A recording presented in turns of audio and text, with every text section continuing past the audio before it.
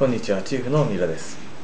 7月からですね、ノーネクタイ、でさせていただいております。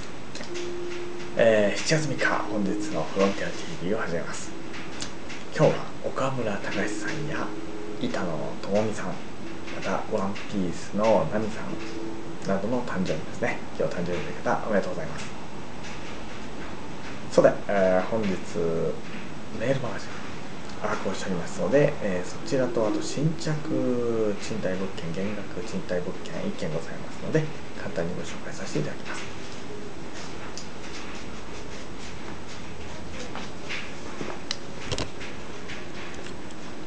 はい、ホームページのところにですね、富士吉田市朝日の戸建て 2DK、これ家賃5万5千円が4万円になっているサマーセール、これ結構安いんじゃないでしょうかね。もう一件入荷した物件、富士吉田市辰ヶ丘 2DK4万9千円、こちらもおすすめですね。前回出た時は日に決まりましたね。かなりおすすめですね。あとはですね、金曜日メールマガジンをお送りさせて、送信させていただきます。今回は217回目、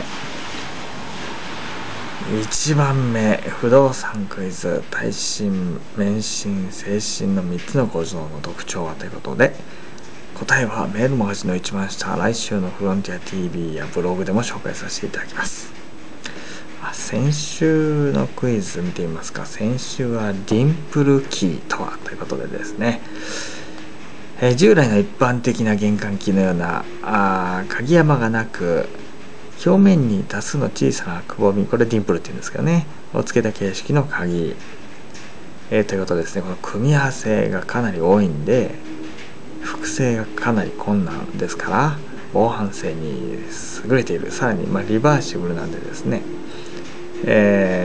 どちらが上っていうのはないですよね。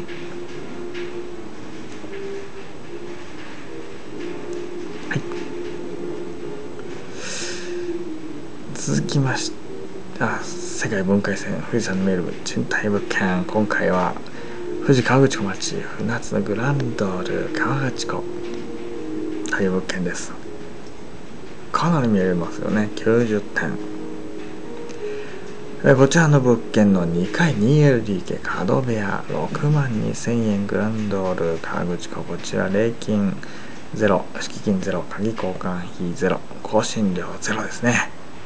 設備もエアコン、追い焚き、乾燥、シャンプードレッサー、ウォシュレットなどついてますね。これなぜか閉じちゃいますね。すいません。今日のブログに載ってますので、そちら気になった方はチェックしていただければと思います。出ましたね。はい、こちらリビング10畳以上、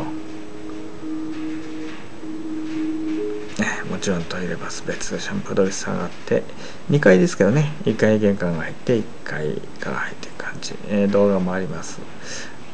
今日のブログからですね、こちら詳細クリックで物件の詳細も出てきます。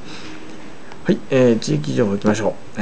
富士吉田市は第10回富士山の森ジャズフェスタ、富士山ホールで明日ですね、4日1時13時から学生ジャズバンドが熱いステージを繰り広げると。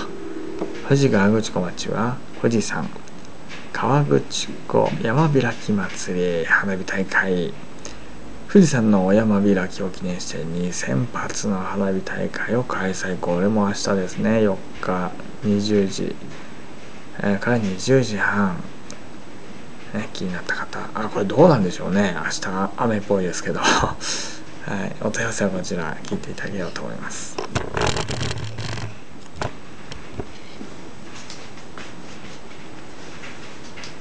はい、では本日のフロンティア TV を終了します。ご視聴ありがとうございました。